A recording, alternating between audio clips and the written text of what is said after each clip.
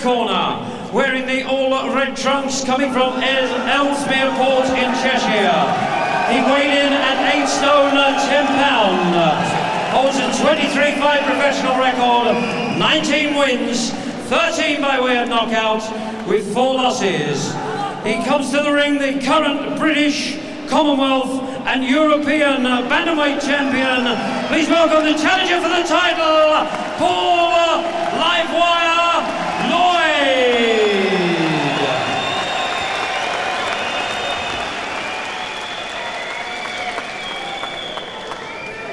And across the ring in the blue corner, wearing the dark trunks trimmed with gold, he comes from Mexico and weighs in at 8 stone 9 pound. He holds a 49-fight professional record, 47 wins, 35 coming by way of knockout with 2 losses. Tonight he competes in his 13th world title contest. He's the 2 times world champion, the current WBO super bantamweight champion of the world, Marco Antonio Barrera.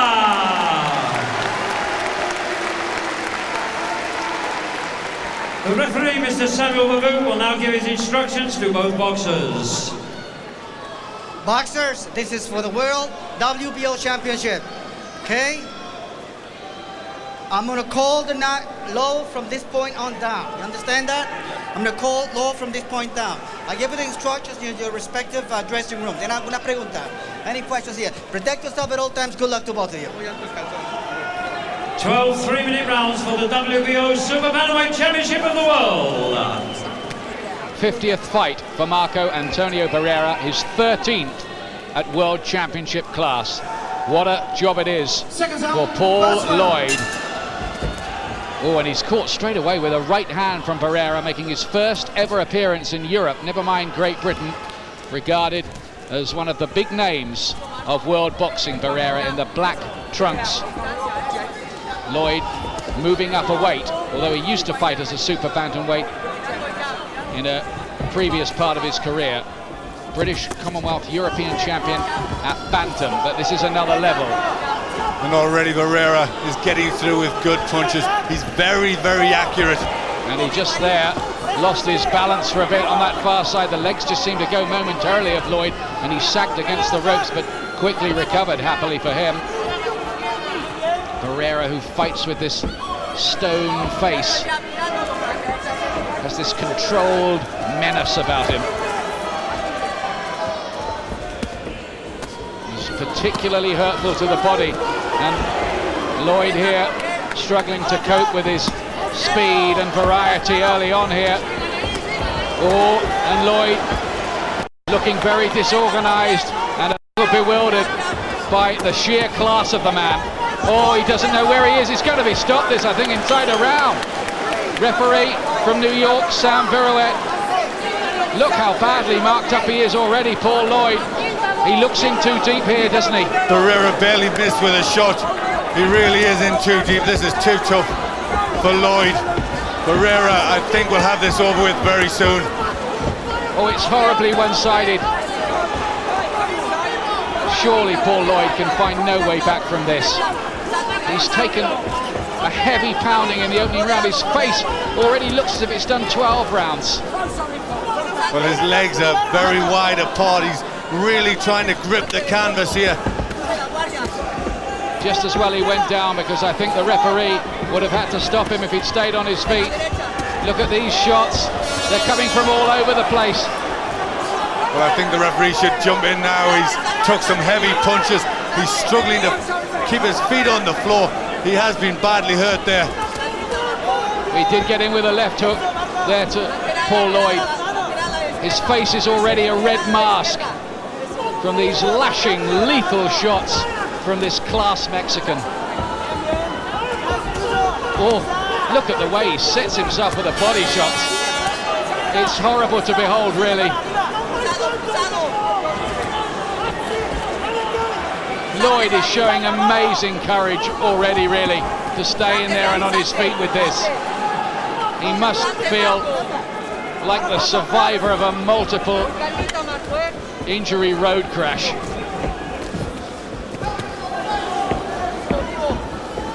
Goodness me, this is one of the most one-sided rounds I've ever seen without the fight getting stopped. How did he get through that, Paul Lloyd? Why did he get through it? Well, in fairness, I mean, he's very tough. We know that, but for me, the referee should have jumped in. He's taken a terrible beating in there. I mean, that really was terrible. He's badly cut. I'd be surprised if they let him go out for the next round, because he's just going to get more of the same. His pride will tell him to go on, but I don't know. Jimmy Tibbs is in there, and so's Mick Williams, and they've got 2 cut men, by the way, tonight. They're looking at all the cuts. It's off. It's over after 1 round. No more. Marco Antonio Barrera. We only saw 3 minutes of him, but that was about all we needed to see. Last time he fought, he had Naz's next written on his shorts. They seem to have forgotten that campaign for the moment. But crikey, he's good, isn't he? He was terrific. I mean, that was, you couldn't, you know, he was just so painful to watch. He really did inflict so much pressure, so much accurate punching. You can see he's really sickened already by this. It's only his toughness and bravery that got him through that first round. But a class act. He was almost chilling to watch him, Ian. He was just cut to bits as well by all this, Lloyd. It was really a fighter who's good at European level, but moving from that kind of level up into the very highest world class with one of the best men around was all too much for Paul Lloyd. And really, it was a very compassionate decision to make sure that he didn't come out for the second round. I'm really, really glad that didn't happen. Well, I said they shouldn't, and they didn't, and I think that's down to the good cornermen in there, and they knew they weren't going to let Paul Lloyd see any more of that, because, you know, he barely threw a competitive punch himself. It was just all Barrera, and he just went about his work very, very chilling composure. Put his shots together, never wasted one. Body and head, he had poor Paul Lloyd bent double there, trying to hang on in.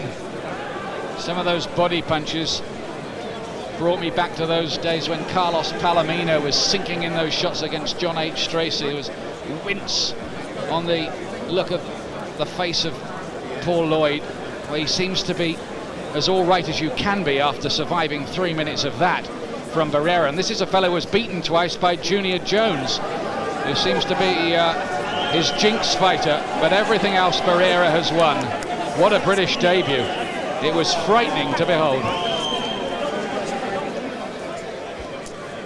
Ladies and gentlemen,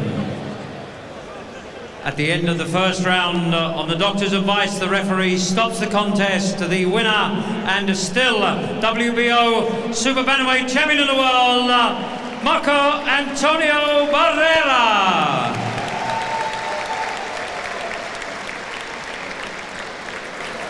So now we know what all the fuss has been about. 50 and counting from Marco Antonio Barrera.